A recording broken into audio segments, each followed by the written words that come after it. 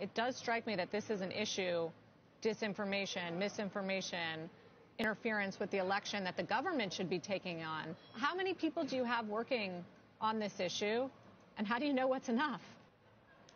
So we have around 40,000 people working on kind of safety and integrity on our platforms. Generally, we spend a lot of money on it. We've spent about $20 billion in recent years on things like election integrity, about $5 billion in the last year alone. But here's the interesting point. You know, even if we employ double the number of content moderators that we have, actually, here's the irony. We're talking here about the risks of AI-generated content, but AI is also actually our most powerful tool to identify and deal with the kind of content we don't want to see on our platforms. So take hate speech, for instance. The prevalence of hate speech, in other words, the percentage of hate speech as a percentage of the total of content on Facebook, is now down to about 0.01%.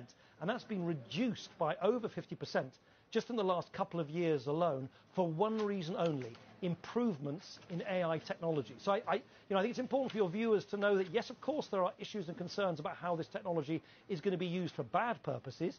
It's ironically also the same technology that helps established players from making sure that their policies are being properly respected and enforced.